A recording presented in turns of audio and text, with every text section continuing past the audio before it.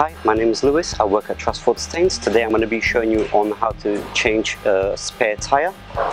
Before carrying out any work on your vehicle, make sure you pull away in a safe place and that your car is on level ground.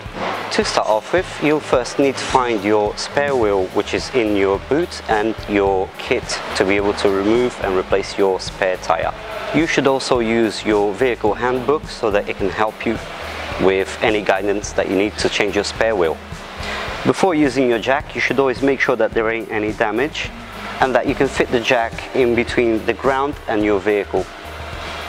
If you just make sure that your car is in neutral and your handbrake is pulled firmly all the way up, position the jack on the jacking point just underneath your vehicle and make sure there is nothing between the jack and the ground.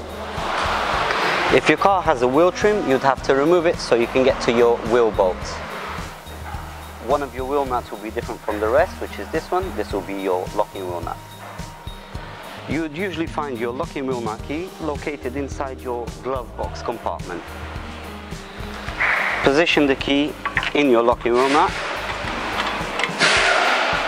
and use your wheel brace to loosen up your locking wheel nut and all the rest of the bolts. Before raising your vehicle, turn your wheel brace anti-clockwise so you can remove the wheel nut.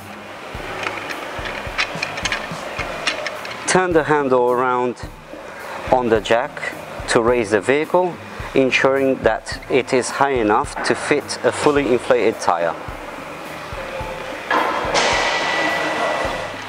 Once your vehicle has been raised off the ground, you should be able to loosen up your wheel nuts by hand.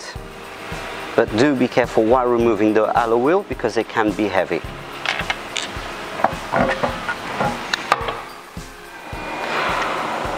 Put on your spare wheel by hand.